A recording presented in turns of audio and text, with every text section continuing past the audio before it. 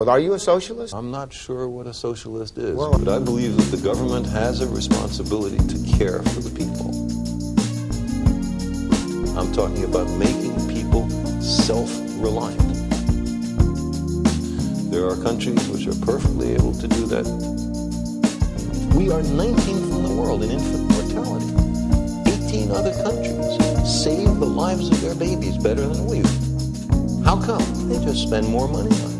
They care about their babies more than we care about ours. I think it's a disgrace.